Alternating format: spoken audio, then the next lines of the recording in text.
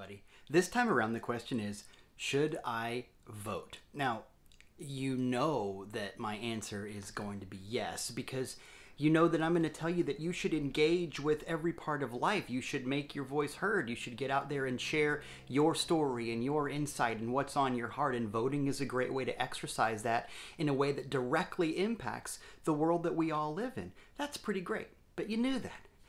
And you might imagine that I'm going to tell you that it's part of your end of the contract. Your end of the contract in a democracy is being an educated voter and participating in the process. Otherwise, you're just not holding up your end of the bargain.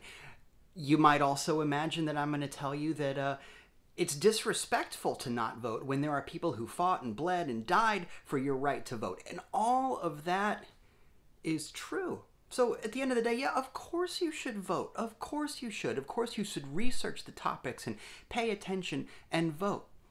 But there's a deeper issue here, and it impacts a spiritual lesson, if you will.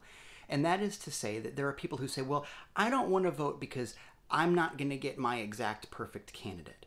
Or I don't want to vote because I just don't like politics. And once politics is straightened out, then I'll pay attention to it. But I'm going to send the message that I just don't like the way that things are going by taking my ball and going home.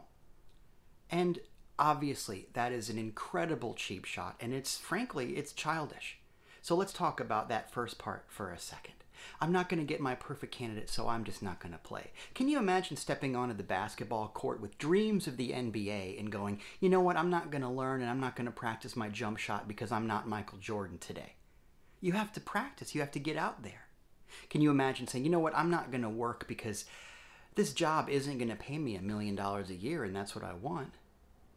What do? You work at it. You go for the best option that you can see that is as close to what's in your mind and your heart as you can do, and you go forward. Otherwise, you're never going to get anywhere, right? You have to take baby steps sometimes. And yes, it's true that there might not be your perfect candidate. So who's the closest? Who's going to move the ball a little further down the line? You know what I mean? That's the goal here. Democracy is a game of compromise, right? Life is a game of compromise. How many times have we talked about the idea that you don't know everything? Your job is to be open and receptive and to get your ego out of the way. This is a great opportunity to do that. And the other concern, people go, well, I don't like politics. But you know what? If you look up the word in the dictionary, politics just means if you want to get something done and it involves a group of people, what you're doing is a political exercise. It's a group of people getting something done. And you know as well as I do that we got a lot of things to get done. People aren't bad. Be one of those people. If you want politics to get better, well, majority rules. Be a part of that. Vote for what you think is going to make the world a better place. That's how this works. Should you vote? Of course you should vote. Make sure you're registered. There's all kinds of ways to do that. You're on the internet, so you know how to do that. Get out there and understand the issues to the best of your ability. Ask for advice. Research it. It's easy. You got the internet. Vote.